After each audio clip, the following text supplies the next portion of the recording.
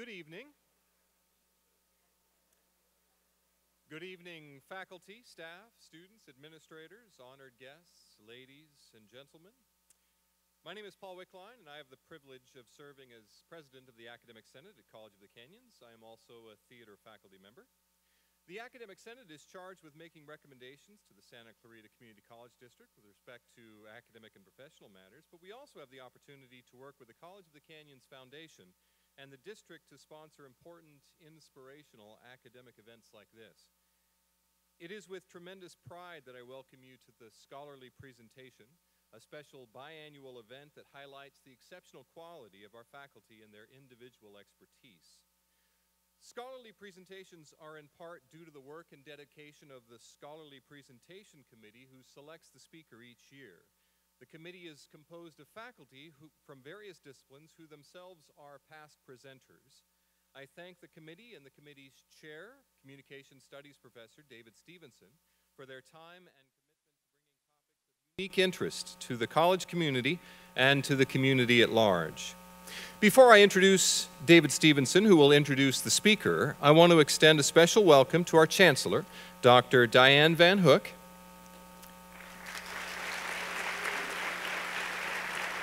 and our Assistant Superintendent, Vice President of Instruction, Dr. Jerry Buckley, who I believe is trying to get here from car issues, without whose collective support this evening would not be possible. I also want to welcome and thank the members of the Board of Trustees of the Santa Clarita Community College District who have joined us this evening. Joan McGregor, Michelle Jenkins, the chair of the Board of Trustees, and Bruce Fortine is with us as well. The genuine support of the board is essential to the success of programs such as the one you are about to witness tonight, and we sincerely appreciate it. I also want to thank the COC Foundation for its generous sponsorship of the annual scholarly presentation. Murray Wood is here representing the foundation.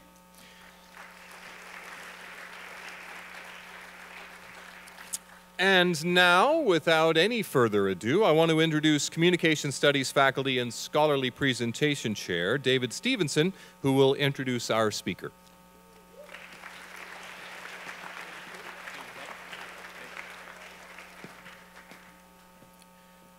Good evening, everybody. Thank you for coming to the end of our 18th year now of scholarly presentations, and I know that you're going to really enjoy tonight's program.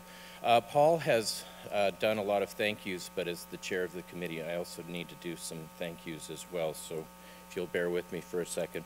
The Board of Trustees, the Administration, Foundation, and you've met all of them already, so the committee would like to thank them as well. My great committee that I work with, and I do love all of the work that we do together, and it's a terrific committee.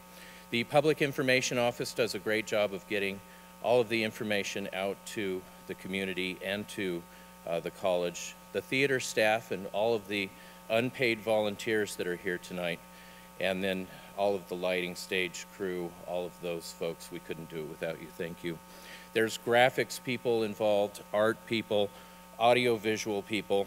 Cougar News is here tonight, and they're going to be videotaping the presentation, and they will have an uplink to YouTube, so try to pay attention for that in the future. Dave Brill and Cougar News is going to try and get that up as soon as possible.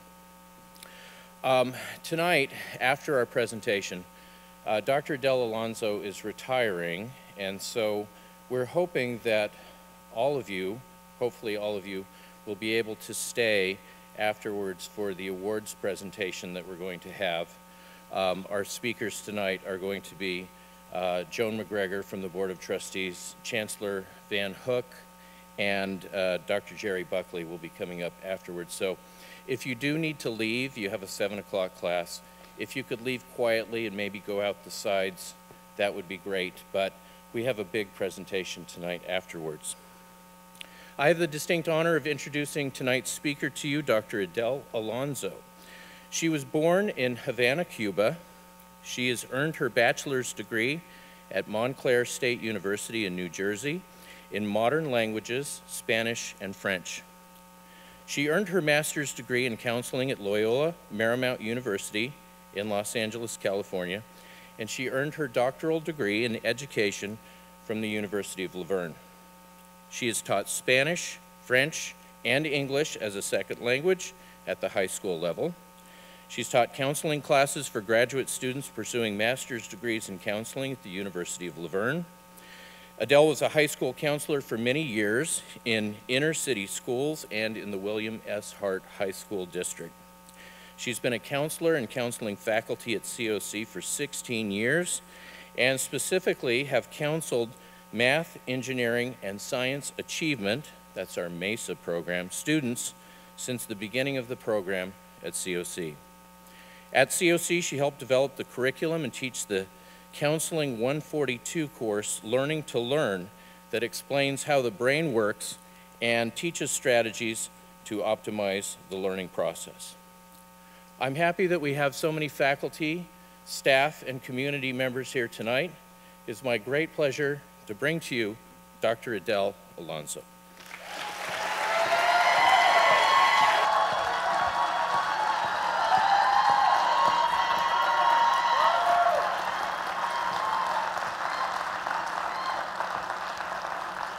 Good evening. Good evening.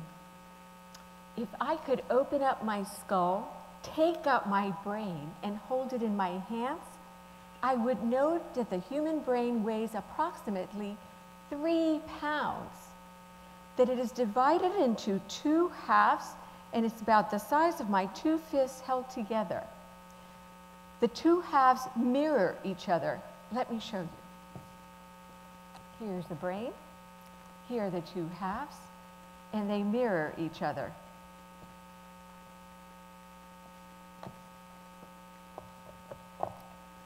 The 2 halves are also held together by nerve fibers called the corpus callosum. I invite you to stand up. Please stand. And I'm going to ask that you simply mirror me, okay? If I could open up my skull, take out my brain, and hold it in my hands, we would all notice that the human brain weighs approximately 3 pounds. That it is the size of our 2 fists loosely held together, that it's divided into 2 halves that mirror each other, the left hemisphere and the right hemisphere, and that the both halves are joined together by the corpus callosum. Please turn to someone next to you, and I want you to show and tell what you just learned about the brain. Go to it.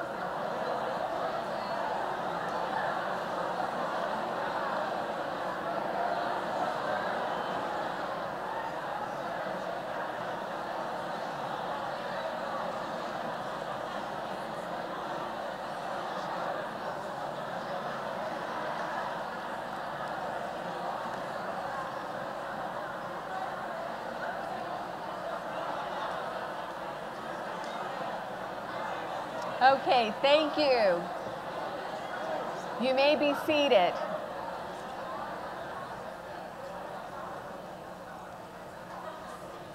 Thank you so much. You're a good crowd and good sports. Thank you so much. For some of you, you may have just learned some new information. And notice that when I wanted you to learn this information, I had you hear it, see some visuals, talk to each other about it, and then actually act it out so that you are physically engaged in the experience. I want you to remember this as we go on through the rest of the presentation tonight.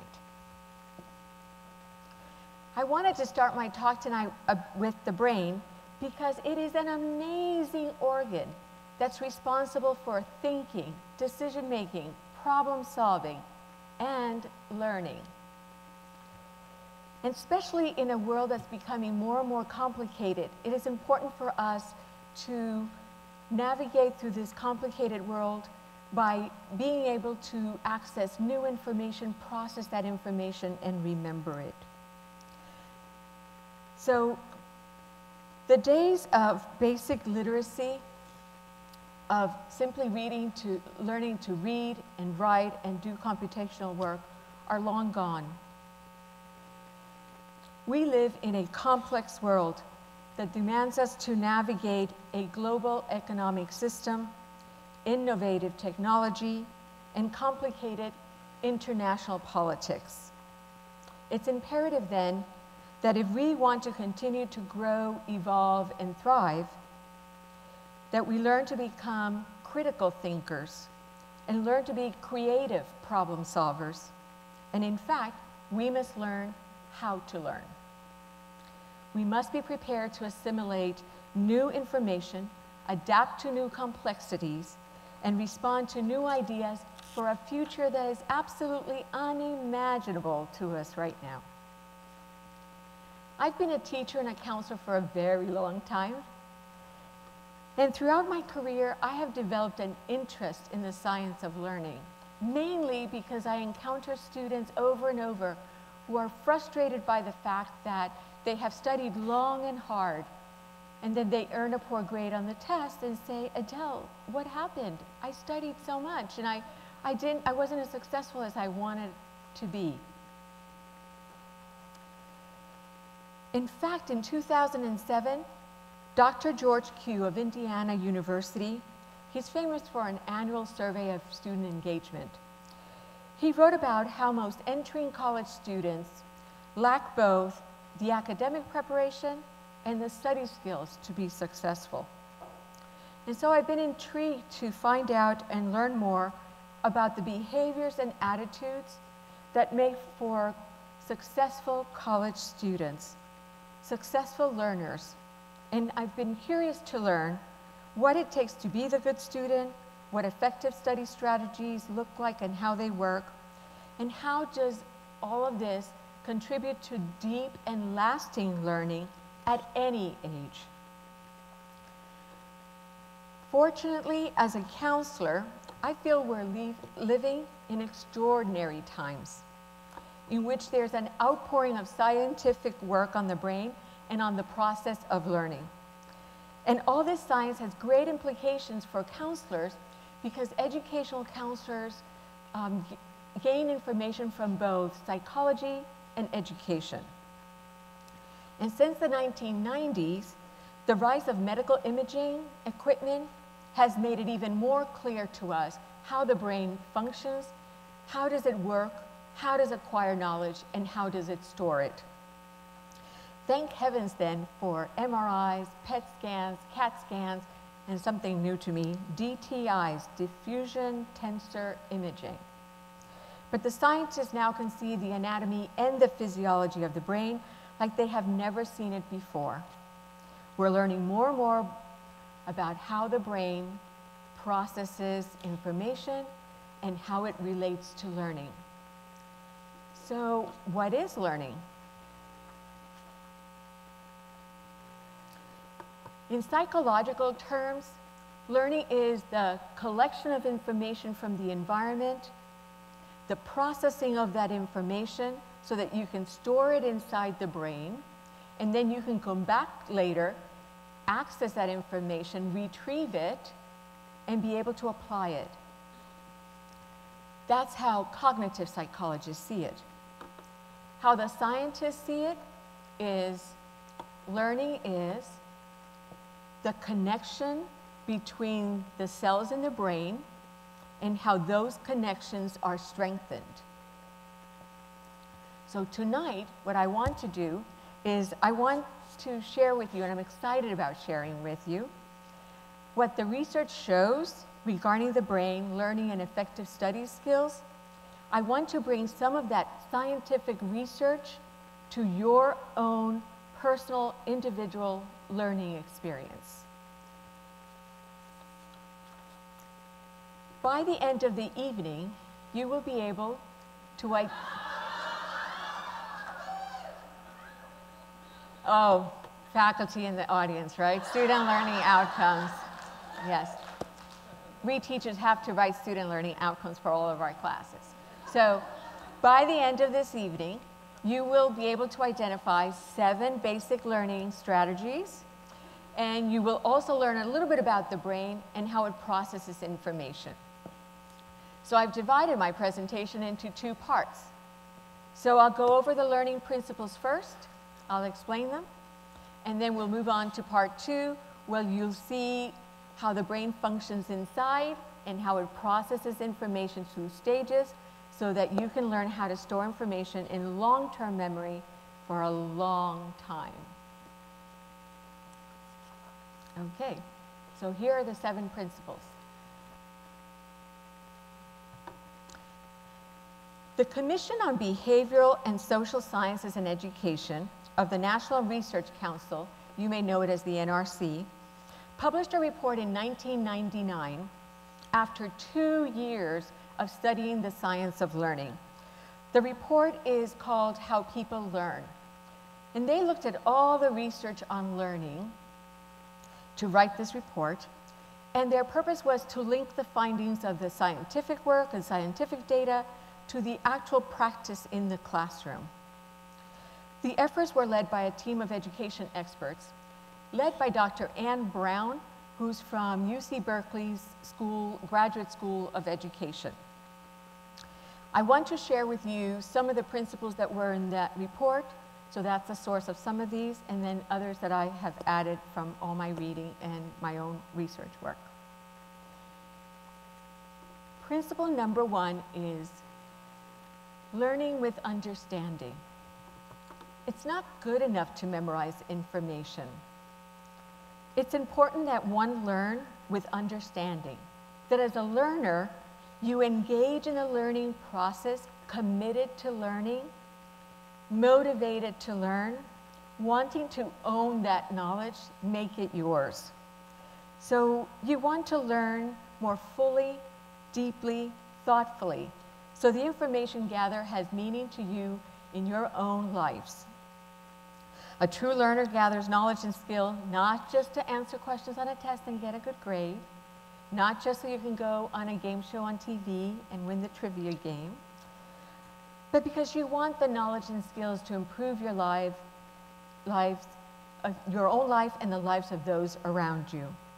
You want to practice these skills and learn experiences and knowledge to improve your professional life too. So for example, and I hope David Andrews is in the audience, we study history and political science not just so that we know what the 3 branches of government are, right? But because we want to become better citizens, and we want to be able to be good citizens that when we vote and we elect legislators, that we think critically and make good informed decisions, because they impact our daily lives. The second principle is linking to prior knowledge. The brain is not a blank slate. So every time you learn something, you build on that learning. It's like a scaffold.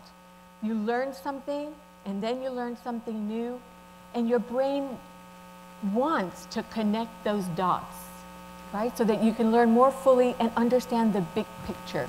It's not just learning a little data here and a bit of information here and a bit of information there. You want to connect all the dots to get a whole picture of a topic or understand a larger concept of something. It's important when you're learning to process new information and be careful about what prior preconceptions you have or what faulty learning you have had before. So as you learn, you need to learn well and have a good foundation so that you can add to it. If your foundation is faulty, it will interfere with learning new information and making those connections. We'll move on to principle 3. Metacognition. Here's a big word. I want you to notice how for every principle I have put on the slide, not a lot of verbiage, not a lot of text, but I've selected a symbolic graphic, a symbolic picture, because I want your brain to make a connection between the principle and a visual. And sometimes the brain will remember the visual more quickly than actual text, so you can help your brain that way by processing both language and the visual cue. The research has found that learners perform better when they focus on making sense of their learning and thinking about and reflecting on how it is that they learn. So metacognition is thinking about thinking or thinking about learning. Think of metacognition as a conversation that you have with yourself. I'm learning biology and I stop and think, am I understanding this? Do I need more help with this? Do I need to go to a tutor? What have I understood and what haven't I understood?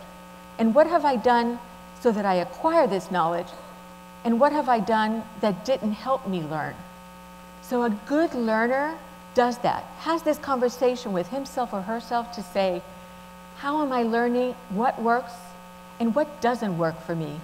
Because if you can analyze that, then you can make corrections and you can make adjustments to your learning process. That also means that metacognition requires that a learner set a goal, a learning goal, and then monitor their process toward achieving that learning goal.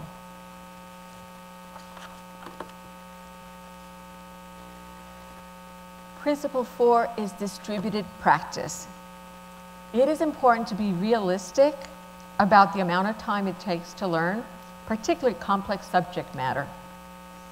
In 2006, the researchers linked beliefs that learning is quick with poor performance. Many students think that they can read the chapter the day before the class or study for the test the night before. It doesn't work really well. It is not enough. Learning is slow, it requires effort, it requires motivation. It requires distributed practice over time, and even better if you get feedback so that you can improve the learning process. So if you get feedback from your professors, terrific, but you too should be giving yourself that feedback, right? Because of metacognition. So you're doing your practice and you're trying to analyze, do I need more practice? Or have I had enough practice? And it doesn't apply just to book learning, right? Anyone here who's an athlete knows that you need to practice, and then you need to think about what you're doing and make corrections, whether you're batting at a baseball game or you're trying to lob on the tennis courts, right? Dr. Richard Mayer, who's a professor of psychology at UC Santa Barbara and a learning specialist, explained in 2008 that another important feature of deliberate practice lies in continually practicing a skill at more challenging levels each time. So don't be satisfied with the minimum. You want to learn, and then you want to build upon that learning because your brain likes the novelty, your brain really wants to learn, and you'll get bored if you stop at a certain level.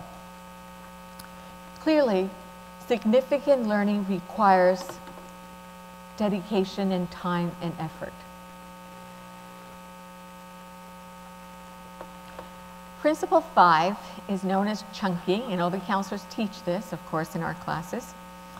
Perhaps one of the most widely taught and wisely used strategies, but it's used to improve memory performance because what it does is it organizes information that at first may not seem clear to you. So you can get a lot of information and it doesn't mean anything.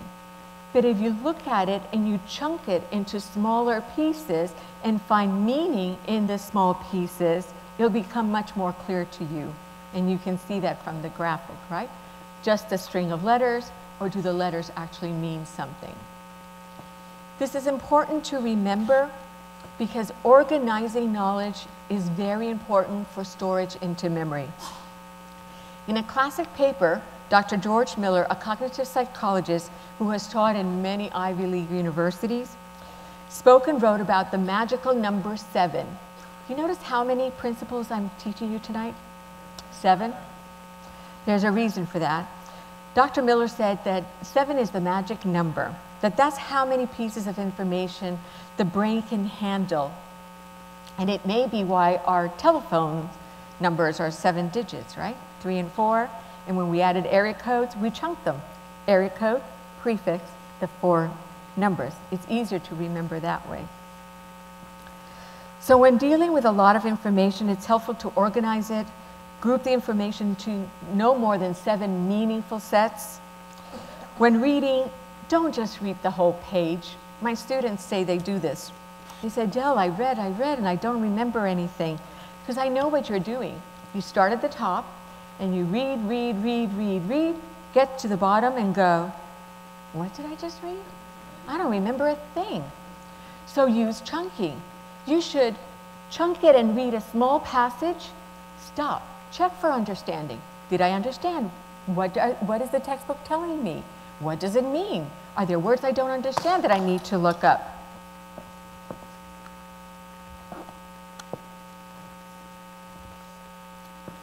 Let's hope it works. So when you read, you want to chunk the information so that before you move on, you understand the section, you can move on to the next section and the next section. Just like a book is divided into chapters or a textbook is divided into sections, any reading, whether it's a scholarly article, a professional journal, or any other kind of book, chunk the information and you'll find yourself being much more engaged and understanding much more than if you just read through the whole thing. Okay, let's see if it works. It does. Whew. Okay, next principle. Oh my goodness, this is such important information. It's fairly recent. But Dr. Carol Dweck is a professor of psychology at Stanford University, and she's been doing research in the theory of mindsets. And Dr. Dweck says that there are 2 kinds of people. There are some people in this world who have a fixed mindset. They're just locked into thinking that you're either born smart or you're not so smart. So people with this kind of a mindset give up easily. They see a challenge, they see an obstacle, and why bother trying? They're not that smart, so forget the challenge, forget the obstacle, give it up. In contrast, the people with a growth mindset believe you can actually get smarter. You can actually earn more and more knowledge, build on that knowledge, and you'll find out later why it really is true when I tell you about the brain again. But that's a big contrast, right? The people with the growth mindset are those people that persevere. They're persistent. They don't give up. They get a bad grade and they go knocking on the door to the professor and say, I took this test, I don't understand it, help me, what am I going to do? Or they find friends and they form a study group and said, what did you get? Let me show you what I got. I missed this problem, how do you work it out? They will not give up, and it doesn't matter how long it takes, because people with a growth mindset, those people really want to learn for the sake of learning. They want that knowledge.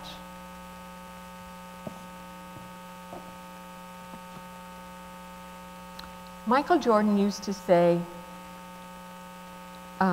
play hard to win, but practice even harder and not give up. I want you to take a look at some people who persisted, embraced challenges, and went on to... After being cut from his high school basketball team, he went home, locked himself in his room, and cried.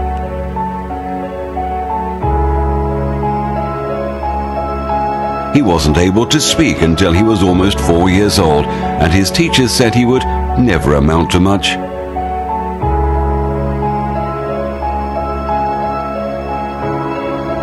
Was demoted from her job as a news anchor because she wasn't fit for television.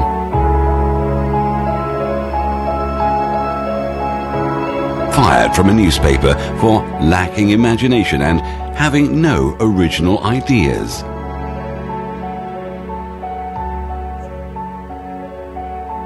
At At age 11, he was cut from his team after being diagnosed with a growth hormone deficiency, which made him smaller in stature than most kids his age. At 30 years old, he was left devastated and depressed after being unceremoniously removed from the company he started.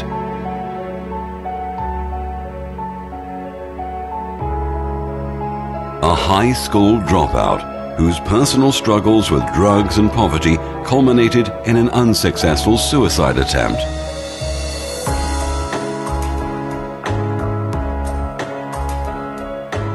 A teacher told him he was too stupid to learn anything and that he should go into a field where he might succeed by virtue of his pleasant personality. Rejected by Decca Recording Studios, who said, "We don't like their sound.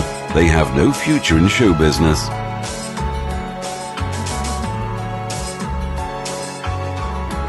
His first book was rejected by 27 publishers.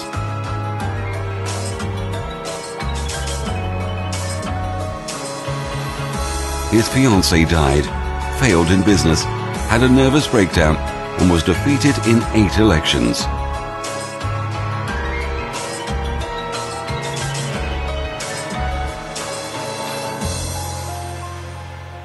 If you've never failed, you've never tried anything new.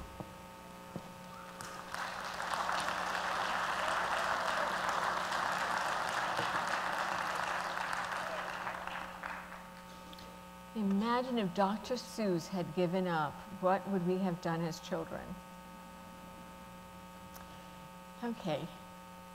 The next learning principle is self-regulated learning. Dr. Myron Dembo is a professor at USC, and I and some of the other counselors here had the privilege of working with Dr. Dembo, who came to COC and helped us write our Counseling 142 Learning to Learn class. And Dr. Dembo is a very prolific writer. He has written 70 articles, he's written 3 textbooks, he does a lot of speaking, professional speaking. And I've read a lot of his work, but as a learner, I can't possibly remember all that information. So one of the things that I did in trying to help myself remember what Dr. Dembo says self-regulated learning is, I read all that and then sat down and summarized his work. Summarizing is a very, very good learning strategy, because when you summarize, you have to take the totality of what you're learning and then distill it down to the essential concepts, right? What is the most important thing about it? And in the end, what he talked about was that students who are self-regulated learners, or anyone who's a learner, if they want to take control of their learning, if they want to own their learning and not depend on someone else, not the teacher, not the parents, not their friends or other people, although you want help, it is your learning that's important, right? To you, you're going to benefit from it. So as a self-regulated learner, you need to manage 6 things. And notice again what I did. I created these 6 phrases, and then I chunked them. So I chunked them into 3 and 3 because that's easier for me to remember. I also used the mnemonic device. A mnemonic device is a memory trick that uses either sounds or words or a letter to trigger a memory and help you remember something. So I distilled all that work into 6 phrases that would be easy for me to remember. I chunked the information, and then I used the mnemonic device. The 6 components of a good, successful, self-regulated learner then are students who use their time well, students who use their physical environment, students who use their social environment. Use of time means that you're going to manage your time and balance your obligations between work and school and family and your personal life. Good students find a way to manage all that. They also manage how they proceed within a class or within learning a particular topic. So if you have a big project, you break it down into small steps so that they're achievable, one piece at a time. If you have a lot of reading to do, go back to distributed practice. I'll read a little bit each night. You manage your time well so that you're not stressed, because stress does terrible things to your memory, and you learn to use your time well. The physical environment is where you study. So it's important as a self-regulated student to know when do you have to study by yourself, so there are no distractions, and that means, do you go to the library, do you go to your room, or are you going to sit at the kitchen table or at Starbucks when there are lots of interruptions and lots of people coming and going? So if you need to regulate yourself as a learner, you need to know at what point you need that privacy and that quiet space, and at what point do you need to have a conversation and share the learning experience perhaps with a study group. The use of social environment is using human capital. At what point do you reach out for someone else to help you? So a self-regulated learner says, I don't understand this, it's not clear to me, I need to have someone help me. And that student will know, I'm doing research, I'll go to the librarian. The librarian can help me with research. Or it's a particular problem on a test that I took, I'm going to go to Dr. Demergen's office and I'm going to have her help me with my trig. Or do you say, I need to form a study group because I can't learn this by myself and I have friends that are in the same class and they're doing well, so perhaps we can help each other out. Using others to help you, whether it's the professor, going to the library, forming a study group, or looking up information from an expert on the computer. It's knowing when you need to reach out for other people to help you in that process. The 3 M's are methods of learning, monitoring performance, and motivation. Methods of learning are like your little toolbox, right? And you put everything that you use to learn in that toolbox.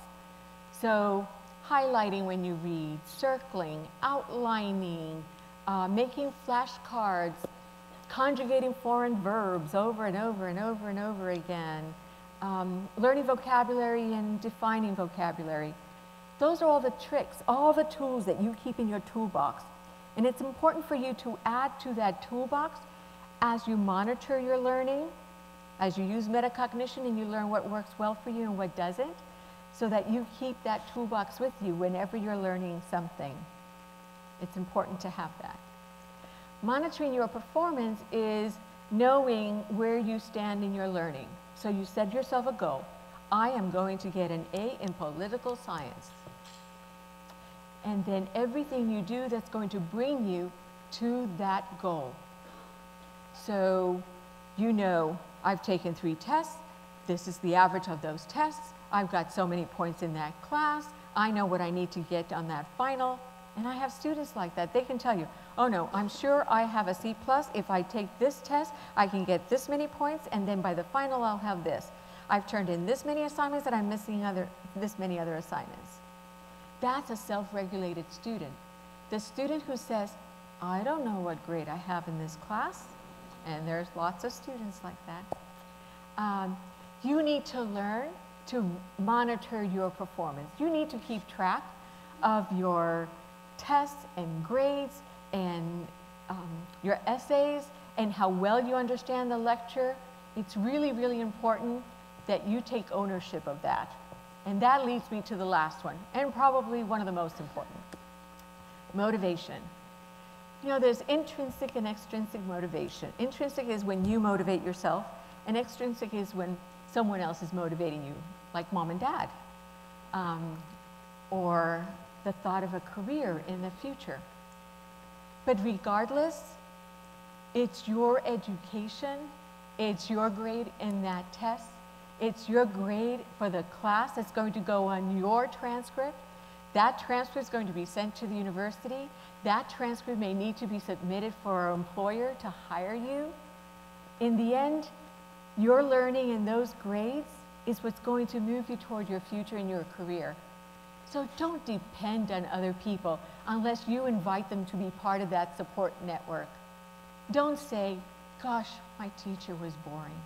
Oh my goodness, that person is not organized. in the end, it doesn't matter. You want to learn for the sake of learning. You want to learn because you want to improve your lives. You want to better the country. You want to have a good future. So own your education. It's yours. Grab it and make it your own.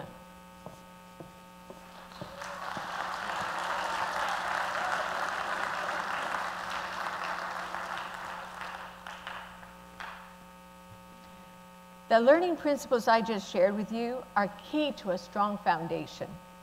They can be applied to any subject or topic at any age, whether science, math, physics, welding, basketball. It does not matter. These principles apply to all of those experiences. They're strategies that good learners use and that all students can learn with motivation and practice.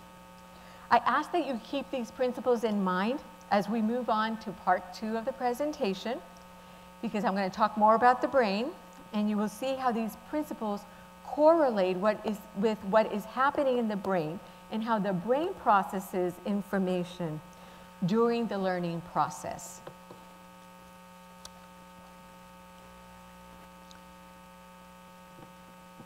I love that picture. Let's move on to examine what is happening inside the brain as you apply these 7 learning principles we just reviewed to capture information, process it through stages, and store it into memory. In the 1960s and 70s, the brain was compared to a computer. I told Joe Gerda that. And a concept model called information process was developed to explain how the brain, just like a computer, grabs information from the outside, like data entry. So you have input, information comes into the brain, you process it, and you store it in your memory, just like the computer stores it in your hard drive. And then you can go back in, open up your file, and there's the information again. So for a long time, we've been thinking about the brain like it is a computer. Put information in, store it, pull the information out.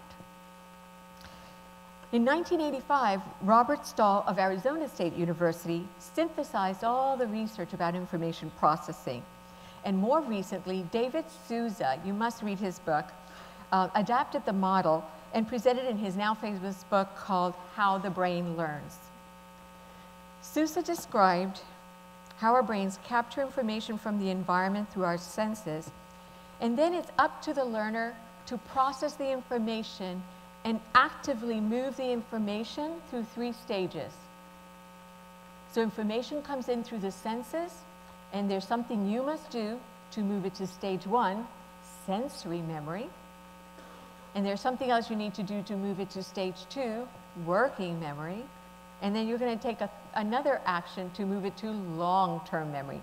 So it's 3 steps. We learn what we see, hear, touch, taste, smell.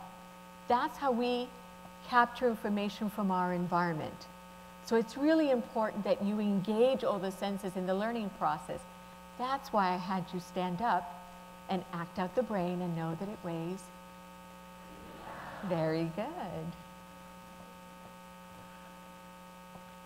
Because you want to activate different parts of the brain and engage in the capturing of that information. Think of babies and how bright-eyed they are. They touch everything, want to put everything in their mouth. They're so excited about learning. And during those early years, the brain is growing exponentially. Well, I'm about to tell you that you need to do the same thing. Don't go putting things in your mouth. I'm here to tell you that as a learner, at any age, you need to do the same.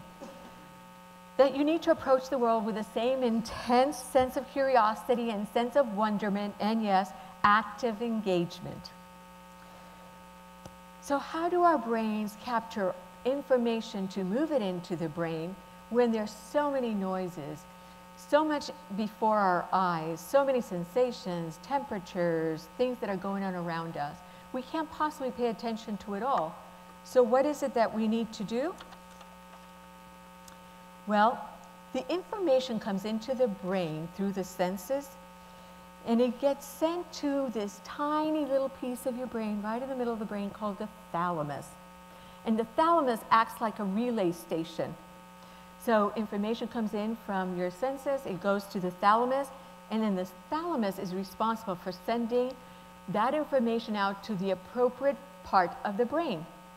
So something comes in and the thalamus directs it to one part of the brain or another part of the brain or this part of the brain. Very clever little thing, the thalamus. And when it comes in, it can go to different parts of your cerebral cortex. The cerebral cortex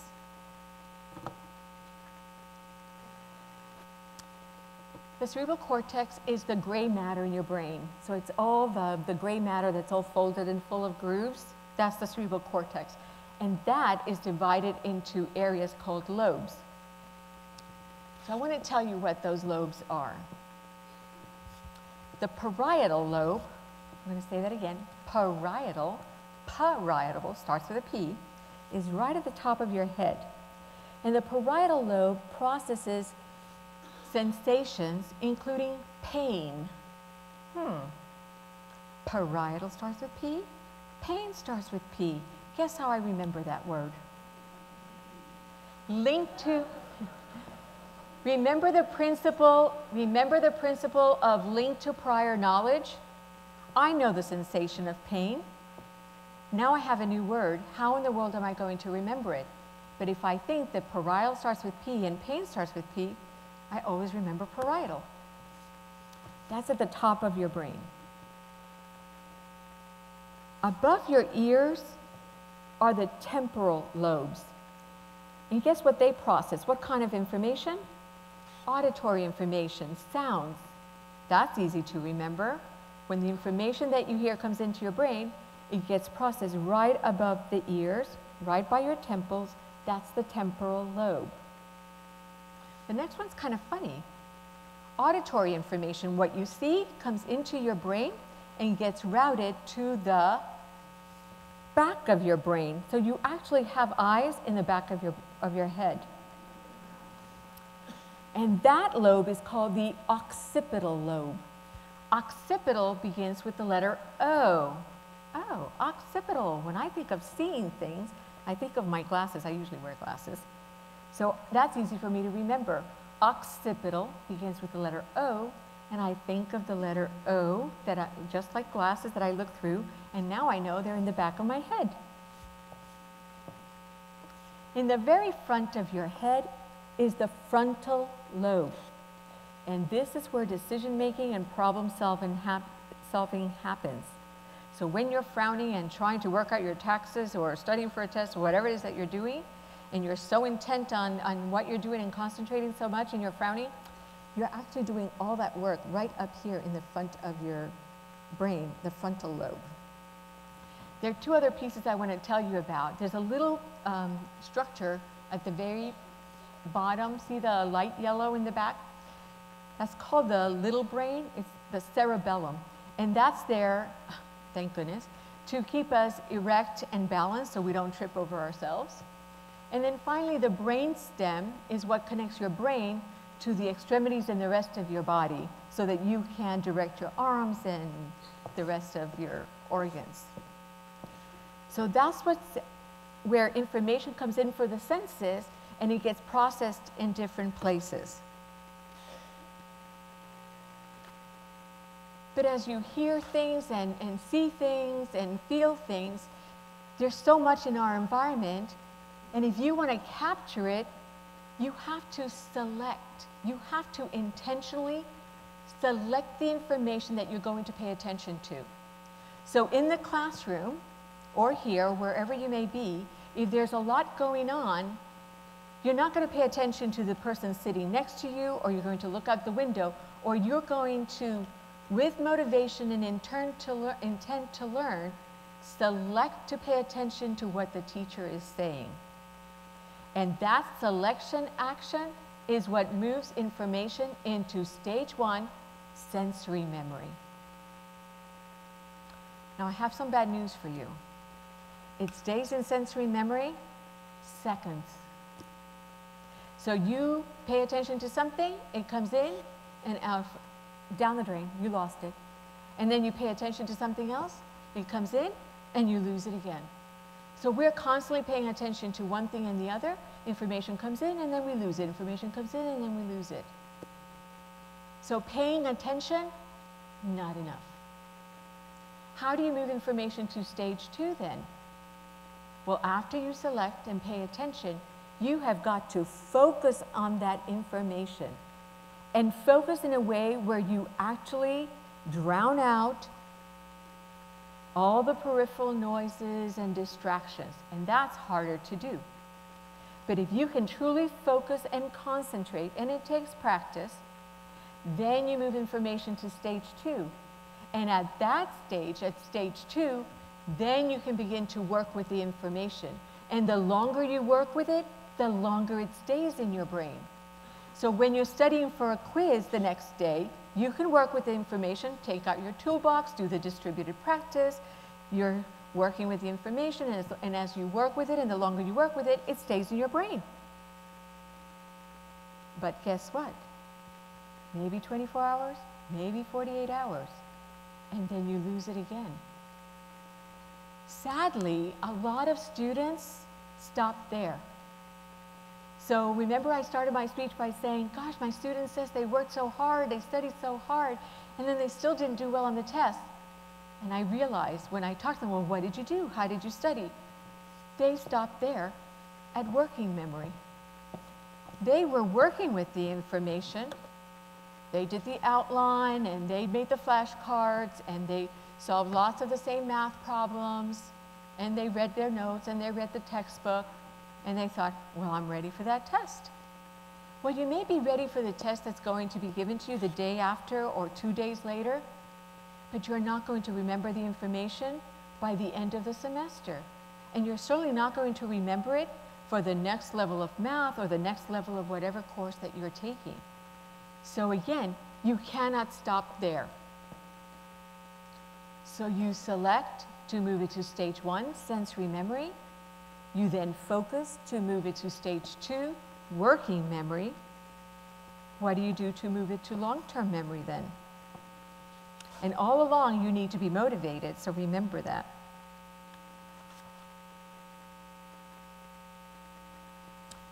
At stage 2, those strategies that you're using are called rehearsal strategies because it's really practice, and I want to give you a list. These are some of the strategies that students use and say this is how they learn.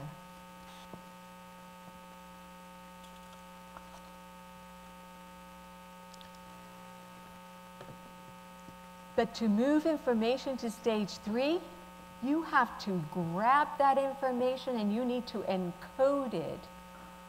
That's a new word, encode. There are 3 things that you do to encode the information.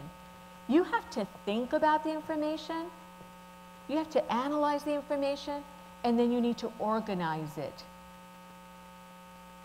Then it goes into long-term memory.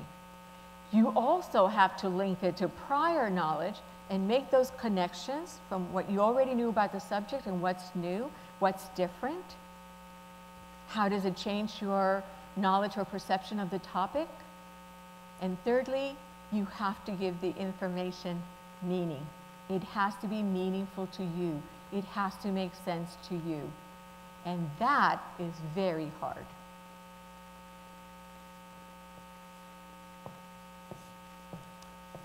Think, analyze, and organize, link it to prior knowledge, and make it meaningful. Motivation and time on task alone only work when learning if encoding takes place. These 3 things is what puts information into your memory for a long time, like saved on your hard drive.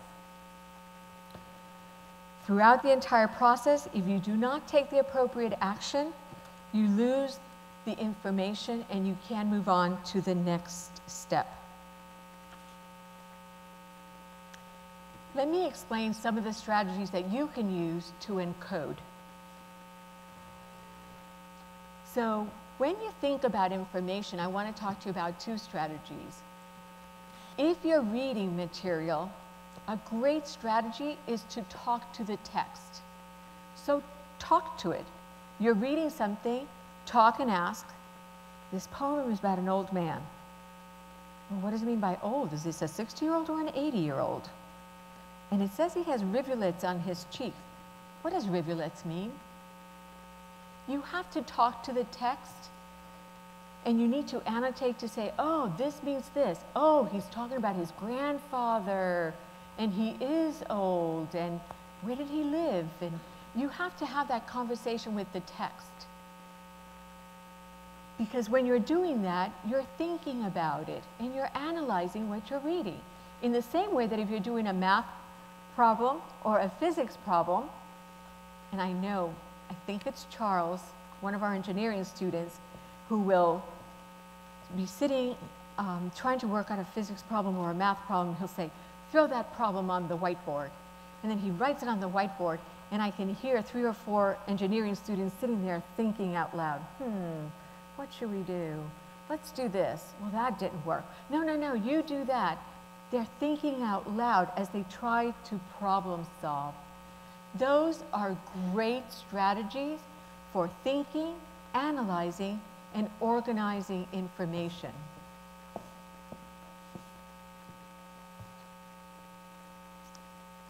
Another thing you can do to analyze and organize information is to use a graphic organizer. So whether it's a T-chart so that you can compare 2 actions, 2 processes, 2 characters in a novel, or any 2 things, right? Write Civil War. Write information about the South on one side, the North on the side, and then you can contrast the 2. Or you can use a Venn diagram, literature, comparing and contrasting characters. Or if you want to study relationships, not only use text or talking about it, but actually giving yourself a visual, using a graphic organizer to show the relationships by using a mind map or a cluster map. Linking to prior knowledge. I have to thank my colleague, Michelle Labrie, taught me this in the psychology department. I was talking about mnemonic devices and what could we use to help us remember things. And remember I told you a mnemonic device, you use sound or letters to help you remember things? So Michelle said to me, oh, I know one. My very educated mother just served us nachos. Anybody knows what those are? Yes, that's the order of the planets in our planetary system, from the sun outward. I was so fascinated by that. And she's right. If you look at the first letter, I can remember that phrase because it's so funny to me. My very educated mother just served us nachos. Well, if you take the M, the V, the E, the M, the J, those are the planets. It's Mercury, Venus, Earth, Mars, Jupiter, Saturn, Uranus, and Neptune. You're taking something you know, nachos, mother, right? And you're putting new information attached to something that you're familiar with and know. So anytime you create funny sentences, and there are many of them, right? This is just one. I want to share another one with you, and some of you may know this if you're Sherlock Holmes fans. It's called Methods of Loci, or Memory Palace. But here's another memory trick to link new information to old information. So visualize a place that you know really, really well, like maybe your own home. And you have a list of information that you need to remember, vocabulary words or anything else. So in your head, you visualize that place, maybe your home, and you take each thing from that list, and in my mind, I'm going to walk from my bedroom out to the top of the stairs, and I'm going to put it on the banister, the first word on that list. And then I'm going to walk down the stairs, and at the bottom of the stairs, I'm going to hang the next thing on a doorknob. And then I'm going to go into the kitchen, and I'm going to sit the third thing on top of the stove. And then I'm going to go to the dining room and put something spread out on the table. I walk through that house, and I leave the information I want to remember in each room. Now I have to remember that list or that information, and guess what I do? I go back into my head, I think of my house, I walk out the bedroom to the top of the stairs, and I pick up the first thing, and then the thing that I left at the bottom of the stairs, and then what I put on top of the stove, and then what I put on top of the table in the dining room, and you collect all those pieces of information. It's a funny trick, but it seems to work. And people who go to like memory contests and competitions, they use this all the time. It's just a trick. But the principle is linking prior knowledge, something you know, with new information. The principle is still the same.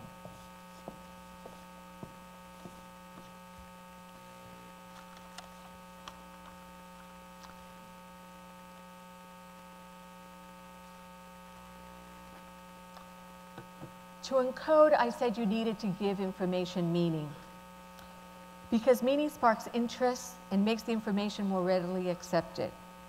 Two ways to add meaning is to give information relevance and put it into context. So by relevance, I mean make sense of information in terms of your own world, your own culture, your personal life, your community. By contextual, I mean information does not stand alone, but it's connected to other information so that it's useful to you. You want to use that information for yourself and those around you in multiple contexts, now and into your future. So when you're learning something, ask yourself, why am I learning this? Why is it important to me? How am I going to use it? How is it going to better my life? And that puts it into context and gives it purpose. Let's recap the information processing system. Please stand up. You thought you were only going to do this once. Stand up. Okay, so this time I'm just going to ask you to watch me and please mirror my gestures. For information processing, information is out there in the environment, and you're going to select information to move it to stage 1, sensory memory. Then you're going to focus on the information to move it to stage 2, working memory. And then you work with it, right? And then you grab that information and encode it to move it to long-term memory and store it in your hard drive. And there are 3 things that you need to do to encode it. You need to think about it and organize it. You need to link it to prior knowledge. And you need to give it meaning. Thank you. You may be seated.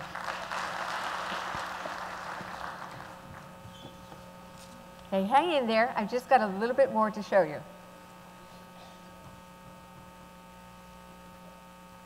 So you learned about the cerebral cortex and all the different lobes. Now let's dig in deeper. And I want to tell you that the cells in the brain are called neurons. And here's a neuron. That's a funny looking neuron, but it works. The neuron's made up of dendrites, the body cell, a little tail called the axon, and then terminals on the other end. And the way the neuron works is information comes in, it travels through the dendrites, through the body cell. There's an electrical charge that zips down the axon. The axon is protected by a myelin sheath, just like your arm is protected by your skin.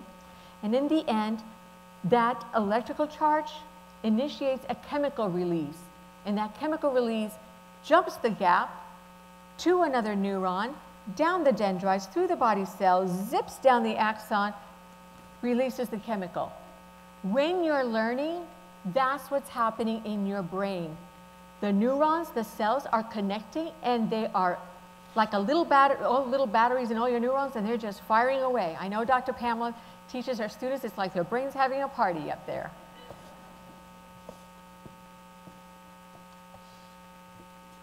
Neurons use both electrical and chemical signals to communicate with one another. And each brain cell acts like a battery, generating this action. The electrical charge that comes down the axon stimulates the release of the chemical. The chemical jumps the gap and connects to another dendrite, and then down the next neuron. In fact, when all the neurons connect, your brain looks like a forest of neurons. There's actually 3 neurons, but I gave you the basic neuron. It actually looks like an absolute forest. Learn and use the information, your dendrites grow, the neurons connect, and the more you use that knowledge, the more you apply it, the stronger the connections are. So Dr. Dweck was right.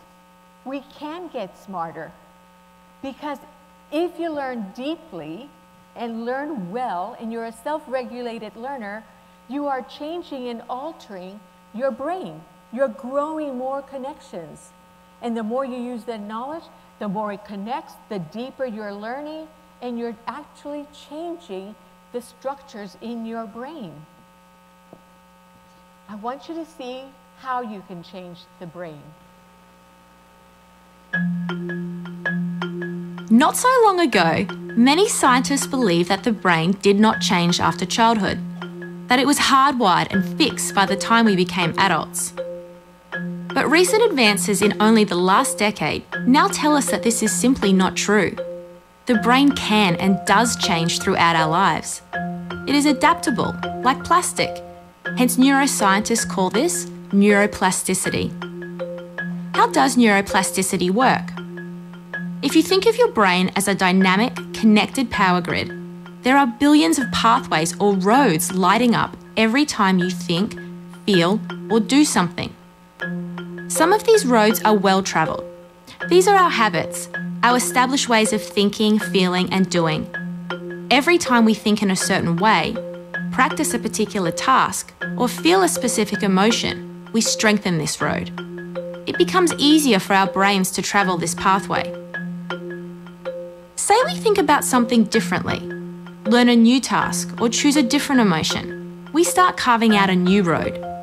If we keep travelling that road, our brains begin to use this pathway more, and this new way of thinking, feeling, or doing becomes second nature. The old pathway gets used less and weakens. This process of rewiring your brain by forming new connections and weakening old ones is neuroplasticity in action. The good news is that we all have the ability to learn and change by rewiring our brains. If you have ever changed a bad habit or thought about something differently, you have carved a new pathway in your brain and experienced neuroplasticity firsthand. With repeated and directed attention towards your desired change, you can rewire your brain.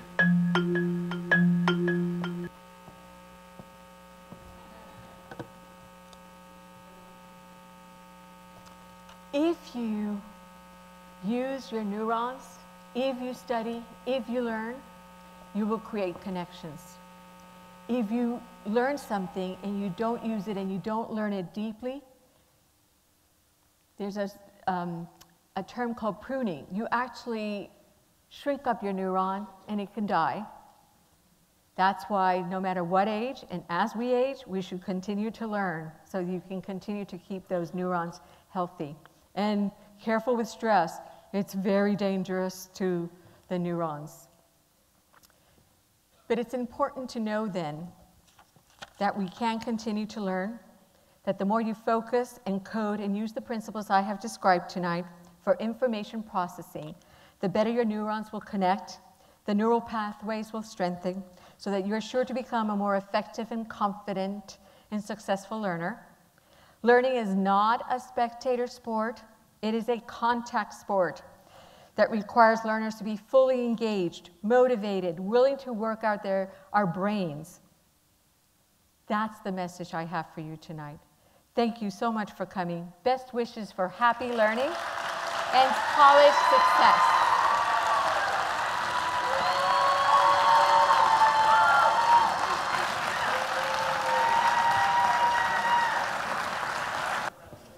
I know we have a lot of people who are leaving, but we also have some presentations coming up. Tell them they won't receive their tickets until after the presentation. And for the students, you won't be receiving your tickets for your extra credit until after the presentation. So, okay, a little incentive there.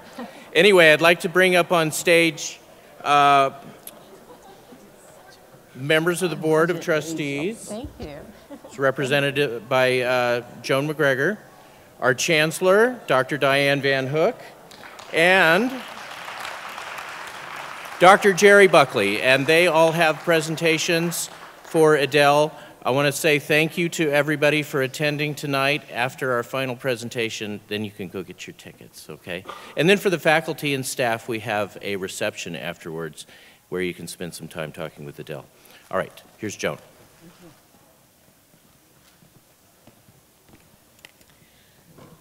I think you all realize now, especially the students that are here, how fortunate you are to have professors like Dr. Edel Alonso.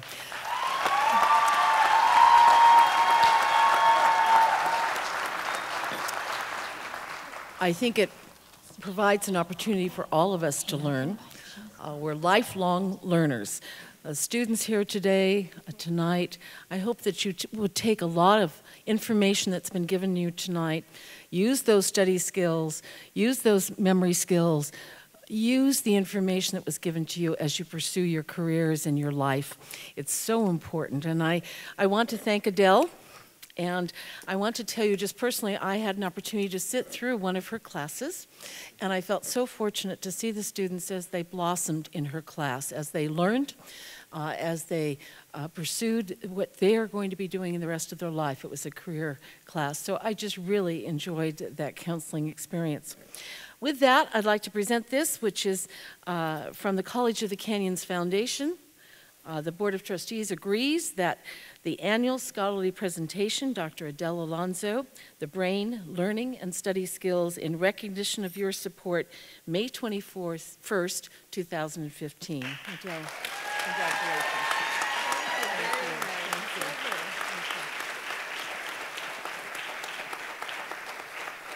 I should introduce our Chancellor, Dr. Diane Van Hook. Thank you. Ooh, it's bright up here. How'd you do that? It's my honor to be here this evening, and I have the pleasure of presenting Edel with flowers that are beautiful and blooming, and it's symbolic to me. Last Friday night, I was at the Mesa dinner. How many of you are Mesa students in the audience? Well, let me tell you what. Our Mesa students are really, really lucky. Edel has been the Mesa counselor for 12, 14 years. Monday afternoons and early evenings were sacred. You did not dare to try to expect Edel to come to talk with you or to meet with you to solve a problem or to come to a meeting, because that was Mesa time. And I sat in that audience and I watched these students pay tribute to Edel Alonso for being their counselor. But really what they were doing was they were paying tribute to her for helping them grow and helping them blossom. We did a study last year at COC, and we asked our students, what are the most important things that help you be successful? One of them was, I need direction. That's what counselors do. They provide direction. Another was, I need to focus. That's what counselors do. They help students refocus on the target that they're trying to get to. The third was, I need to be able to feel part of what I am engaged in. I need to know that I'm part of something bigger, which of course Mesa and the Mesa Center is all about, as is most of what we do with our students in the learning setting at College of the Canyons. The fourth thing they said was, I need to be able to demonstrate and show what I have been able to learn to do, and I need to be able to give back. But the most important thing that our students said about what helps them persist to be successful and to complete is they need to know that someone else notices them and someone else encourages them. And that's what Edel has done in her counseling career here. It's what she's focused on in Mesa and in her professional relationships, letting people know that she was paying attention, she was going to help keep them focused, she was going to support them, and they would be successful. So Edel, it's my pleasure to present you with these flowers, which symbolize you helping other people grow. Thank you very much.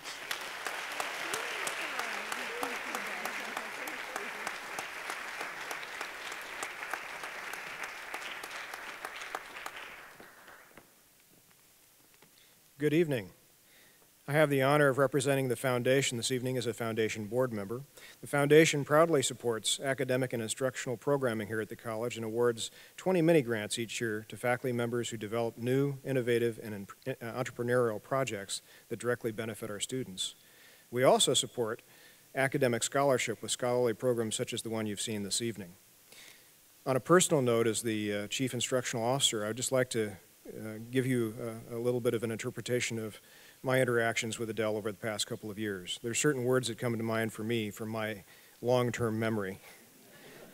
Professional, leader, intelligent, compassionate, role model, expert, academician, counselor.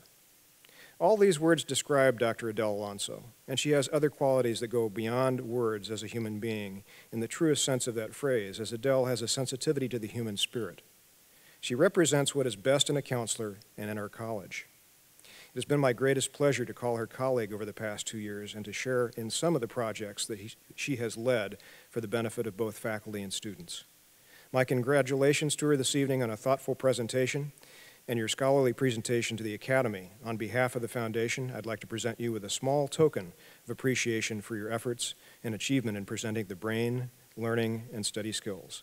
On behalf of instruction, Dr. Alonso has been an integral part of College of the Canyons, and she shall be missed.